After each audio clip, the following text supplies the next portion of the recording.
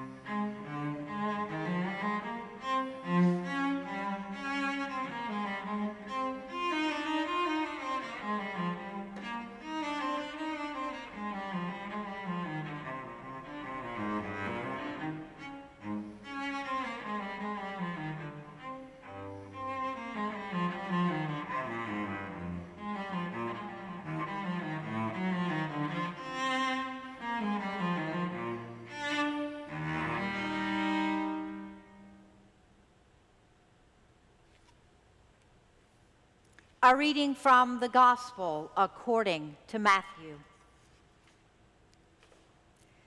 Jesus told his disciples, "If any want to become my followers, let them deny themselves and take up their cross and follow me. For those who want to save their life will lose it. And those who lose their life for my sake will find it. For what will it profit them if they gain the whole world but forfeit their life? Or what will they give in return for their life?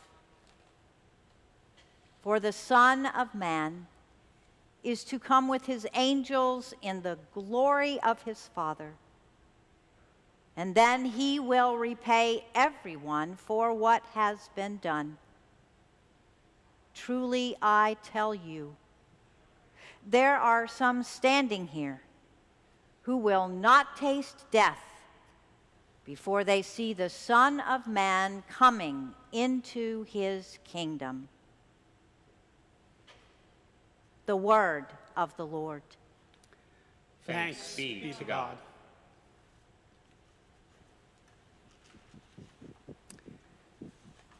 In the name of the Father, and of the Son, and of the Holy Spirit.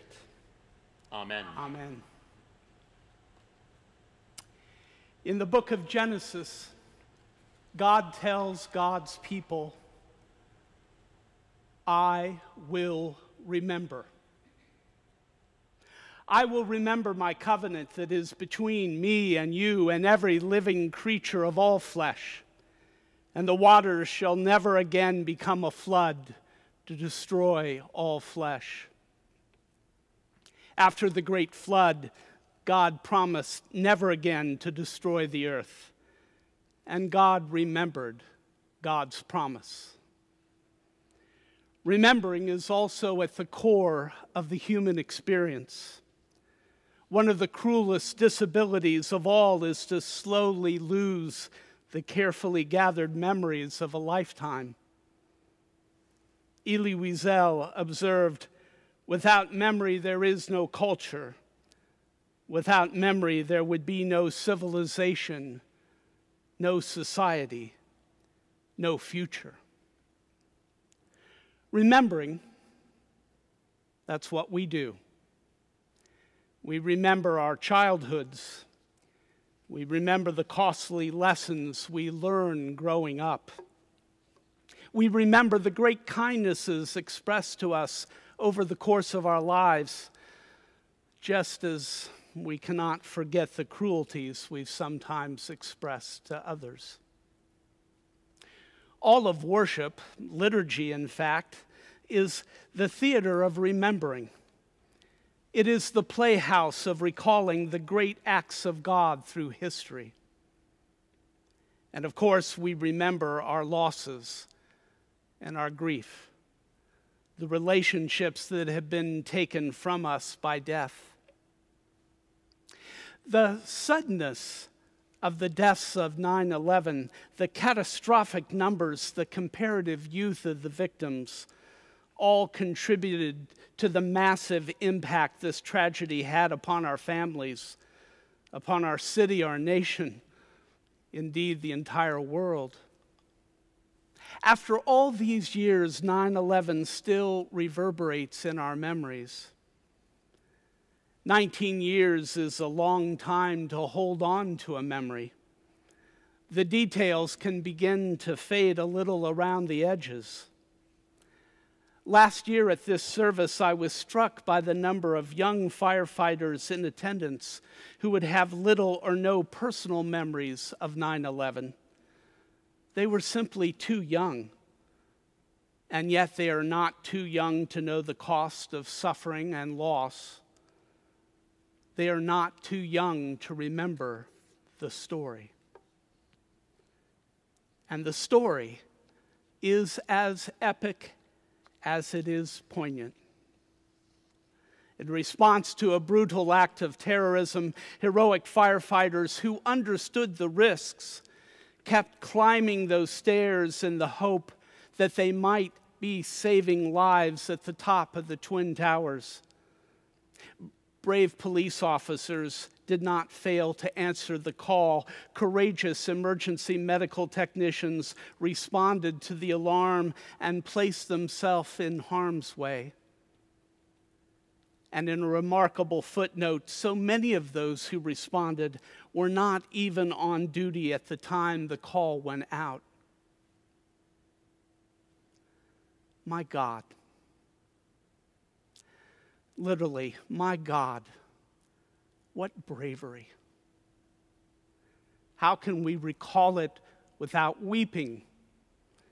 Can any of us say that we have been unaffected by these acts of self-sacrifice?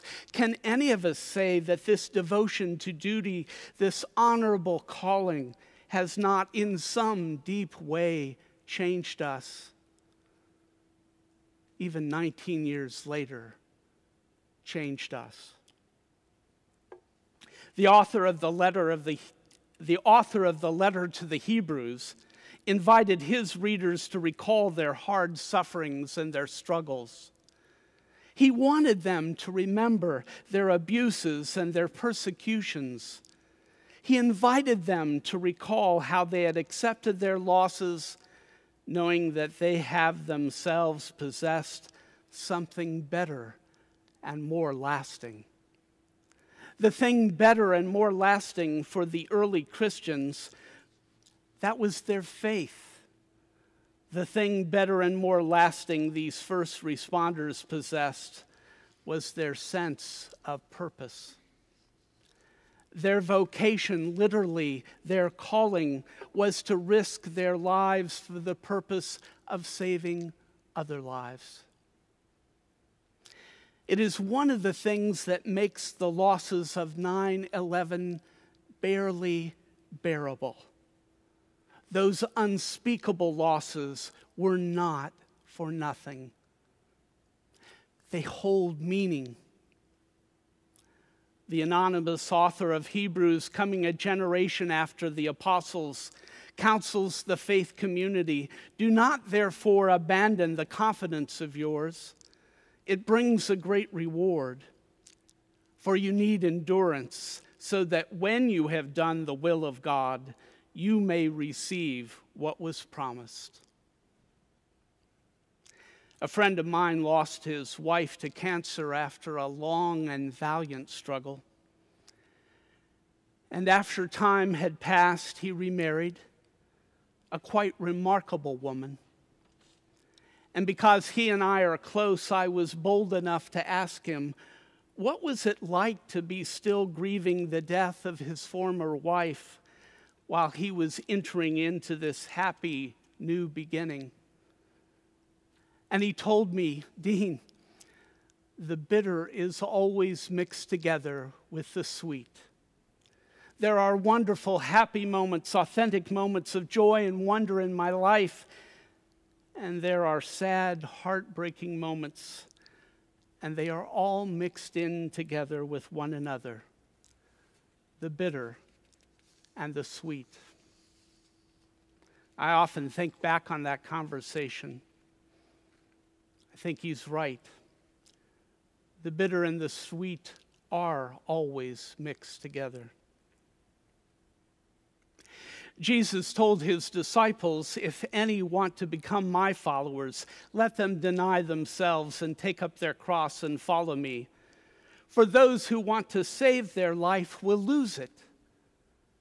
And those who lose their life for my sake will find it. A life given in the service of others is never truly lost. A life given for the common good, a life given for a higher purpose is never wasted. It stands on forever, a brilliant, shining light. It stands on forever, the grand example of what we can all do and who we all can become. It stands on forever as an invitation to achievable greatness. No firefighter I have ever met is comfortable with the term hero. But scholar Joseph Campbell once wrote, a hero is someone who has given his or her life to something bigger than oneself. You see, you can seek to do everything for yourself in this life, and you can seek to save yourself from every harm. And it doesn't matter if you're a firefighter or an insurance agent, a policeman or a superhero, a first responder or a waiter or waitress. You will eventually lose your life. But when you lose your life for the sake of others, when you lose your life for something greater, it will never, ever be lost.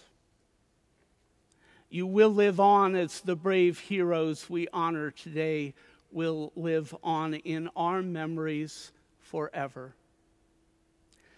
20 years from now, 50 years from now, 100 years from now, people will still be telling this story.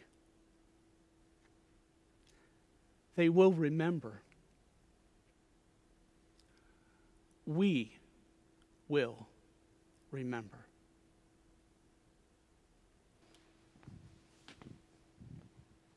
Remember by Christina Rossetti.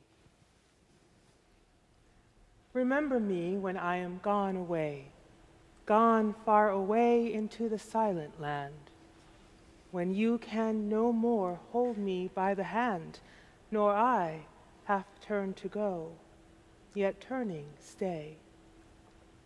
Remember me when no more, day by day, you tell me of our future that you planned. Only remember me. You understand it will be late to counsel then, or to pray. Yet, if you should forget me for a while, and afterwards remember, do not grieve. For if the darkness and corruption leave a vestige of the thoughts that once I had, better by far you should forget and smile than that you should remember and be sad.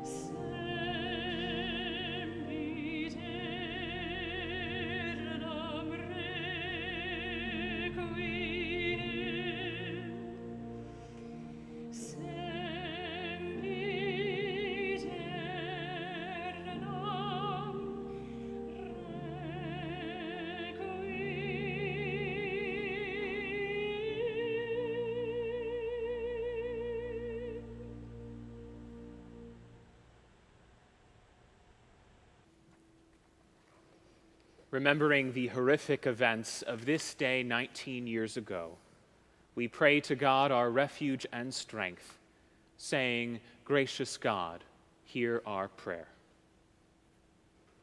For justice and peace in the world, gracious God, hear our prayer. For our nation and its leaders, gracious God, Hear our prayer.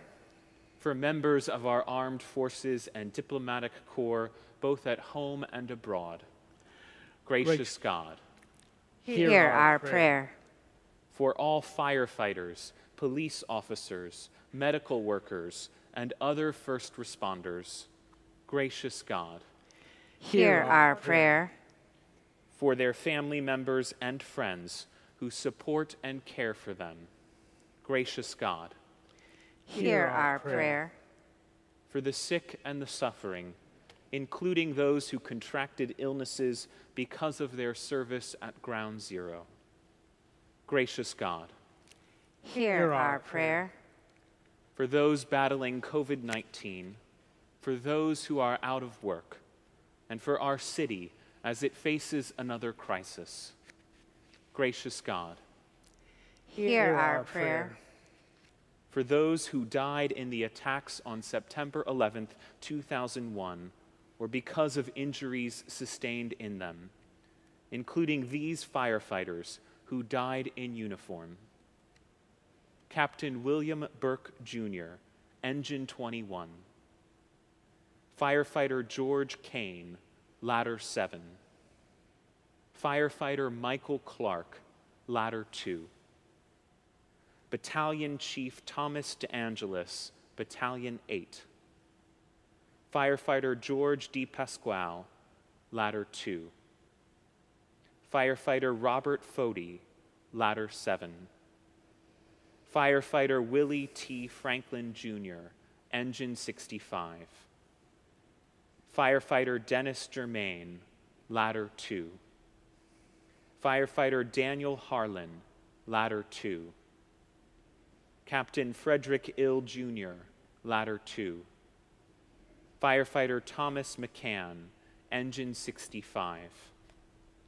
Firefighter Charles Mendez, Ladder 7. Firefighter Carl Molinaro, Ladder 2. Battalion Chief John Moran, Battalion 49, formerly Ladder 7. Firefighter Richard Muldowney, Jr., Ladder 7. Firefighter Dennis Mulligan, Ladder 2. Firefighter Douglas Olschlager, Ladder 15, formerly Ladder 7. Firefighter Robert Perro, Engine 8. Lieutenant Kenneth Phelan, Battalion 32, formerly Ladder 7. Firefighter Vincent Princiata, Ladder 7. Lieutenant Vernon Richard, Ladder 7. Gracious God, Hear our prayer. for those of us still living, that even as the years pass by, we may continue to honor the sacrifices made on our behalf. Gracious God, Hear our prayer. for those born in the years since that fateful day, that generations to come may learn from the struggles their forebears endured. Gracious God, Hear our prayer. gracious God, we pray to you for those we love but see no longer. Grant them your peace. Let light perpetual shine upon them. And in your loving wisdom and almighty power, work in them the good purpose of your perfect will, for your tender mercy's sake. Amen. Amen.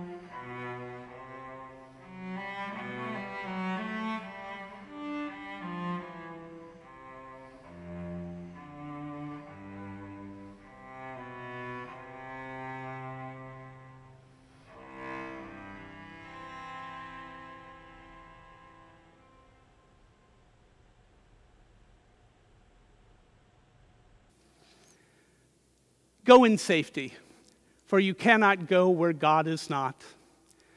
Go in love, for God's love alone endures. And go in peace, for that is God's gift to those who delight in God's presence. And the blessing of God Almighty, the Father, the Son, and the Holy Spirit be upon you this day and remain with you forever. Amen.